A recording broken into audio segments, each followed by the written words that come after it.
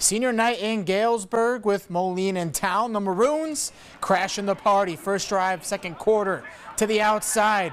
Drew Vanderverde, touchdown, makes it 20-7 Maroons. On the kickoff, special teams making special plays. D'Anthony Simpson finds the returner, knocks the ball loose, and the Maroons recover in the short field. Some quick offense as a response. 2 plays later, Mark Carey runs it up the middle.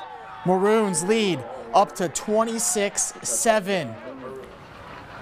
Next Maroons drive. How about another? Drew Vanderverde breaks free down the sideline, 45 yards, touchdown, 33-7 Maroons. More defense. 4th down, Silver Streak's going for it.